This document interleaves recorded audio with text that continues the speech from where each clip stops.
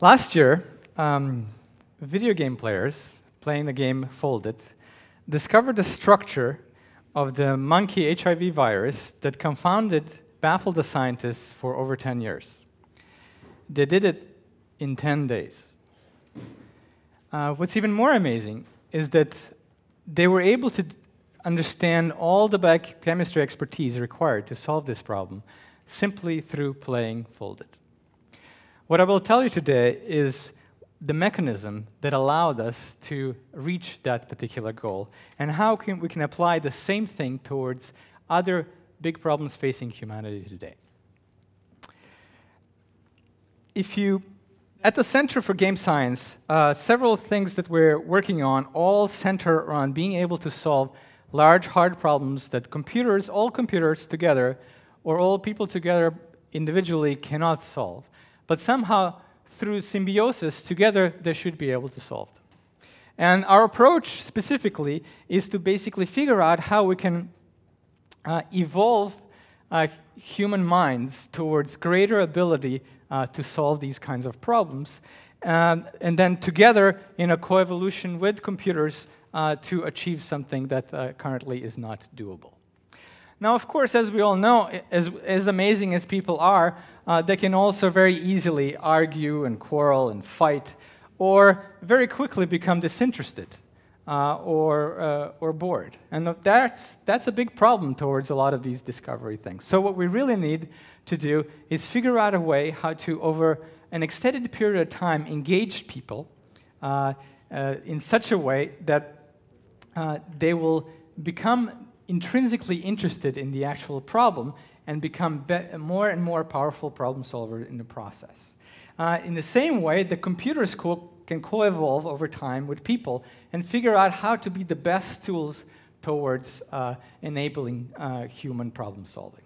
So the way that we do this is through incentive structures. Basically, we create ways in which we engage people over a long period of time, and those simply through that excitement of discovery, not only do people become better problem solvers and experts, but they become a part of a big collective intelligence that is now capable of solving much harder problems. Okay, so the question, if you look at sort of how we in a standard ways do education and learning at large, you will recognize a familiar pattern. We start with experts, we see what they do, we distill that kind of knowledge, and try to practically force it on students, co-workers, in hope of great results. And it works, but it works on very, very few people. And then we expect these siloed experts, few of them, to find cures for diseases, to find new sources of energy, create educational systems that actually work.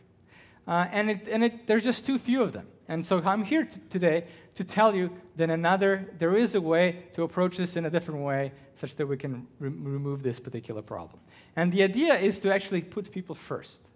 And to, instead of giving them something that they're not even sure why they want, figure out the actual incentive structure that makes them deeply care about the problem and way in which they can achieve it. And through that, I'm here to tell you that what comes out over a long period of time is knowledge expertise that produces discovery and education. So, okay, so maybe I'm waving my hands a lot, but how do I know that this is true? I know it because in the game Foldit, which you see here, how many of you, by the way, have played Foldit? Okay, we have about 10% of people. So it's a game that basically maps the big scientific problem into a 3D puzzle that's played in a massively multiplayer way by many people who collaboratively figure out how to restructure the protein in the right way such that the best scoring solution ends up being perhaps the next cure for a disease. What's really amazing about this is that with Foldit, we were able to take the expertise on protein folding and then multiply it by a factor of 4. So now we have 4 times more people that are experts in this particular area in the world. And how good are these experts? Well, I'm happy to report in less than 2 years, these people produced 4 really big discoveries. 3 of them were published in Nature, the most eminent journal in science. And some of these discoveries include, as I mentioned, a protein that scientists didn't know the shape of for 12, 13 years. It also includes a brand new protein that doesn't exist in nature, that's 20 times more reactive than anything else scientists have known before. So that's how I know that some of these things are possible. But if you look at sort of the standard educational process that these people went through, they didn't even know that these problems existed at the point a year ago when they started working on this problem. So that's not so great, but at the same time it is great because it means all of us here and everywhere else in the world still don't know where our undiscovered potential is. And so the question then is, how can we make all of us into specific experts onto problems that we really care about? And looking specifically at education, imagine if we could take all the mathematics books, take all the problems that we have there that compose of all these boring homework sets that we've been doing for maybe 2 decades, maybe 3, some of us, who ended up with PhDs. And what if we can turn each one of them into not 1, but 10 different games? So there is no homework. Now all we have is home play.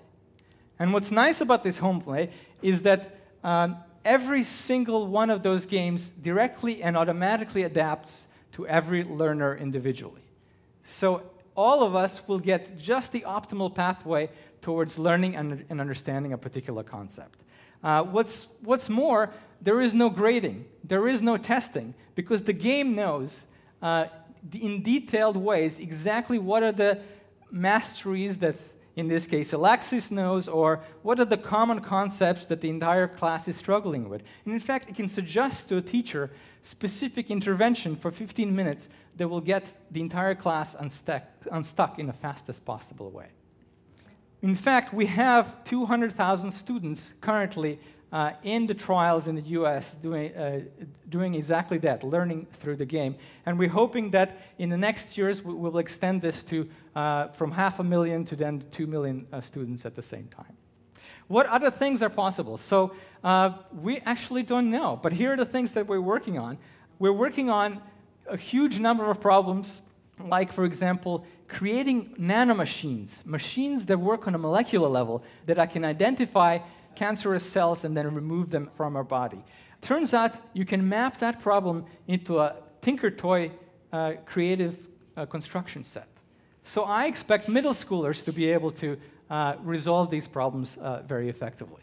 In addition, we're working on how to eradicate corruption through a specific way to figure out how all of us together can figure out all of those solutions together. So as I conclude this, I wanted to mention that hopefully as you walk away from this theory, you can figure out what is your role in the collective intelligence, and what are the next set of problems we should be working on together. Thank you.